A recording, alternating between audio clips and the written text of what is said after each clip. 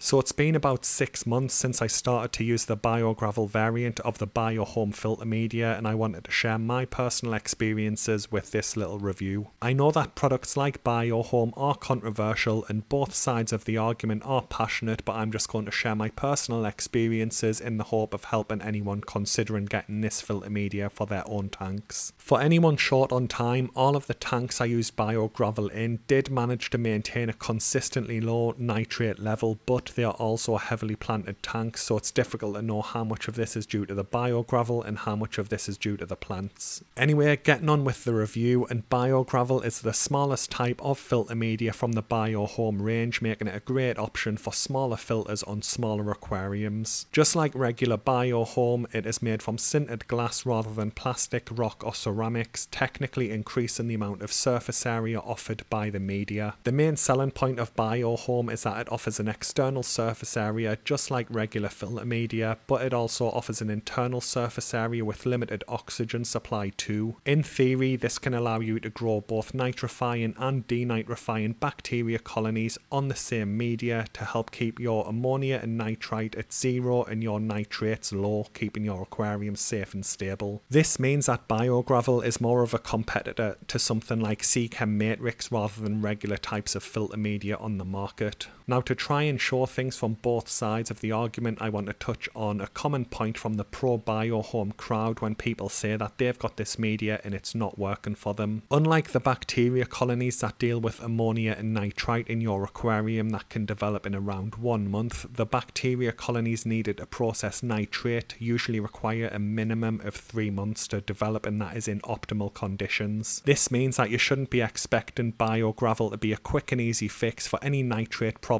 your aquarium is having, and it will take months for the relevant types of bacteria to form. I have seen a few people on social media say they've been using this media a couple of weeks and it's doing nothing. They simply haven't used it long enough. On the flip side of that though, the anti-Biohome crowd often point out that there's no scientific research available to confirm that the media is even capable of supporting the bacteria required to process nitrate in an aquarium. Now, Biohome does seem to be a relatively small operation, but Seachem Matrix uses the same principles with a slightly different type of media, and you'd think that Seachem would have the funding behind them to get some independent research completed to prove that their product works. I have had a look for both Seachem Matrix and the Biohome range, and I honestly can't find anything that's been done to prove that this can happen, and in fact the only scientific research I could find on any type of filter media for aquariums is on nylon pot scrubbers, and I literally mean the pot scrubbers that you use to do your washing up, because apparently they can work well for processing ammonia and nitrite in your aquarium, and I do know one person who does this. Now, I'm not a scientist, I'm far from it, but I did find this bit of research from the Canadian Department of Environmental Biology when digging around for studies on Biohome and Seachem Matrix. The research studied Pseudomonas mandeli, a type of bacteria that is known to be able to process nitrate in water, and they found that the optimal pH range for denitrification was between 7.0 and 7.5. Now, this research wasn't specific to aquarium use, and there's several different types of denitrifying bacteria out there, but personally I would expect that they'd all have their optimal pH ranges where their effectiveness is at a peak, so your aquarium might not even meet the pH requirements for this type of bacteria to work, so that's something to factor in. Anyway, getting on to my personal experiences with Biogravel, and I've always used it in an All Pond Solutions HOB hang-on back canister filter. The filter is set up in the exact same way that Pond Guru sets it up in his video that I link in this video's description, with the top half tray and one full tray being full of foam for mechanical filtration and the rest being packed with Biogravel for biological filtration. I do think it's important to point out that to my knowledge, Pond Guru either owns or has some type of stake in Biohome or Biogravel, but it's not like it's a secret. He mentions it plenty of times on his own YouTube channel and he's very open about it. Anyway, I started to use the Biogravel in my filter on my old 29-gallon scape that was consistently getting between 10 and 20 ppm nitrate between water changes, but this was totally normal and safe for this particular tank. As I mentioned earlier, the bacteria required to process nitrate usually needs at least 3 months to start forming on the filter media, and over time I did notice that the nitrate levels in the aquarium did start to go down. After a couple of months, the nitrate levels were rarely even shown on my test kit, nitrate and the water parameters were consistently safe and stable. Unfortunately, during this time, that particular tank also suffered from an infestation of duckweed that absolutely dominated the surface. For anyone who is unfamiliar with duckweed, it has an extremely fast growth rate and it uses up huge amounts of the excess nutrients in your aquarium water to grow, and this does include nitrates. Unfortunately, as I mentioned back at the start of the video, this does make it impossible to know if the drastic reduction in nitrates in this aquarium were down to the biogravel or the duckweed. Due to initially purchasing so much biogravel, I had plenty left over to fill up 2 more All Pond Solutions HOB 500s in the exact same way. One of them went onto my 12-gallon guppy tank that is over 7 months old now and has never had any issues with its water parameters. By that I mean its ammonia, nitrite and nitrate are all consistently 0 ppm, and I check this tank's water parameters once per week. As you can see, there are a ton of live plants in this aquarium though, and it has a decent amount of fast grown stem plants in the back of the tank, and it also has salvinia floating on the surface. So unfortunately, again, this makes it difficult to know if the lack of nitrate in the aquarium is due to the biogravel or the live plants in the tank. One thing that I would mention is that with this particular tank, I consistently had good water parameters with 0 ppm nitrate from its initial cycle completing, making me lean more towards this being due to live plants. This is because it pretty much happened instantly as soon as the cycle completed, so it's not as if there was some ramp up time for this denitrifying bacteria to grow on the filter media. I did the same thing with my old 40-gallon guppy tank too, and I used an All Pond Solutions HOB 500 with biogravel in it as the primary filtration, but again the tank had a ton of fast grown stem plants and floating plants in it. Although it's not specific to biogravel, I have seen a few people on social media and forums share photographs of their own heavily planted tanks as an example that Seachem Matrix is able to process nitrates, not factoring in that plants consume nitrates as well. So there are a lot of variables that you have to factor in with this kind of thing, and that's why I do think independent research, or at least scientific grade research, would be beneficial for these two brands. Now moving on to the maintenance of biogravel, and in all honesty it has been pretty easy to maintain. Regardless of your filter media, the amount of maintenance and type of maintenance it requires will usually depend more on what's actually going on in your aquarium. For example, my 12-gallon guppy tank has minimal issues and this filter can easily go 2 months without being cleaned and it just won't clog up. On the flip side of that though, my old 29-gallon tank had a huge piece of mangrove wood in it that would constantly break down and release tiny little wood particles into the water column that would clog my filter. So the exact same filter with the exact same media set up in the 29-gallon tank needed cleaning twice per week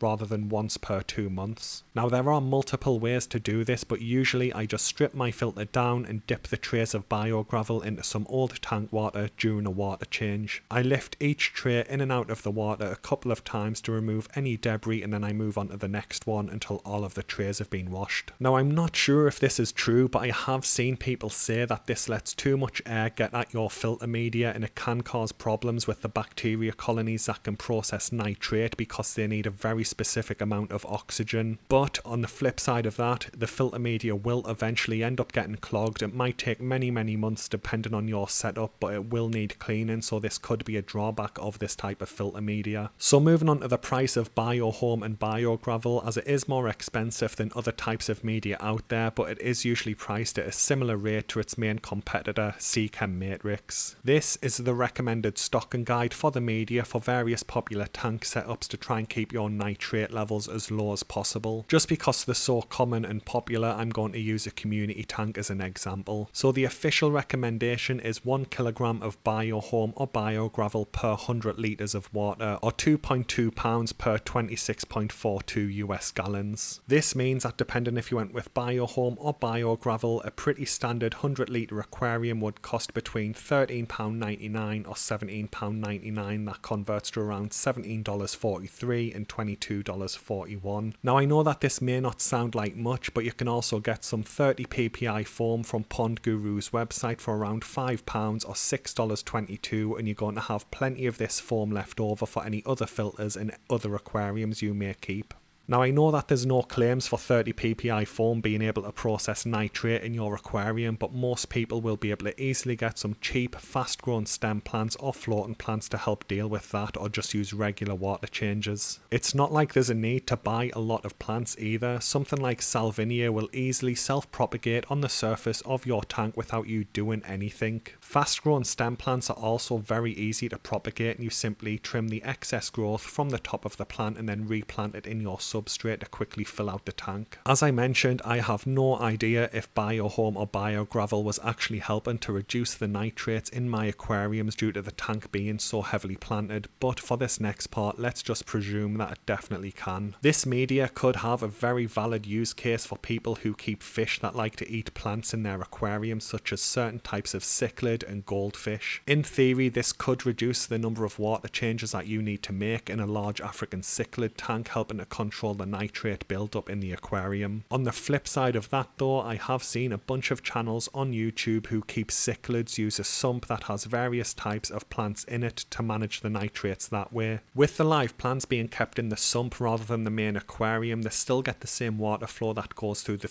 aquarium with the fish, but the fish aren't able to get access to the live plants to eat them. Both Caveman Aquatics and Katie's Cichlids are two channels that use similar systems to this if you want to check them out. I just want to quickly touch on water changes too. The YouTube algorithm was going absolutely crazy with 0 water change tank setups in late 2023 and early 2024, and like a lot of other people, I got caught up in the craze, and that's actually the reason I decided to give Biogravel a try. After zooming out though, removal of nitrates aren't the only purpose of water changes, and it is important to remember that. Water changes also give you a chance to target remove debris in your tank that your filter may not be able to pick up. They also let you remove any excess phosphates in your tank's water column that may cause algae. On top of that, fresh water that you add to the tank also helps to replenish some trace minerals that can be used up by your fish, plants and invert, with some of these being essential. And on a personal note, I work on my computer, I do my shopping on a computer, I socialise a lot on a computer, and I watch TV on a computer these days, so doing water changes and tank maintenance are a welcome break for me away from my computer. Then you have to factor in that nitrates can actually be an important food source in planted tanks that are needed to keep thriving aquarium plants. So yeah, although I have been able to easily hold this cycle on my tanks that use Biogravel with minimal issues, in the future I really don't think I'll buy any more of this. I'm a big fan of the Wallstad method that uses plants for natural filtration, and I've never had any issues with nitrates in those tanks. On top of that, this particular Better Fish tank uses a tiny little sponge filter and doesn't have any Biogravel in it at all, and just has some slow grown stem plants and salvinia floating on its surface, and this has never had any problems with nitrates either. I also have a few friends who also keep heavily planted tanks, and they only use foam, lava rock or pot scrubbers as their filter media for some biological filtration, and again they've never had any issues with their nitrate levels either. So personally I plan to just keep using live plants in my aquariums moving forward, and I'm pretty confident that my nitrate levels will be kept in check without issue. If I do need any filter media in the future, then to be honest I probably will just go with 30 ppm foam or some type of sponge filter, because that can easily deal with ammonia and nitrites, and then live plants will be able to deal with any leftover nitrates. If you do want to give Biohome or Biogravel a try, feel free, and I honestly do hope that it works out well for you. Just remember that the bacteria required to process nitrate does take considerably longer to grow than the regular bacteria colonies, so expect to wait 3 to 6 months and give it time to grow. Anyway guys, that brings the video to a close. Thanks for watching and have a good day.